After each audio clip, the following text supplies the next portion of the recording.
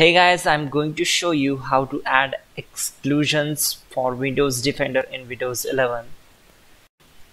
Now go to search bar and type virus and threat protection and click here to open it. Now click here and click on virus and threat protection.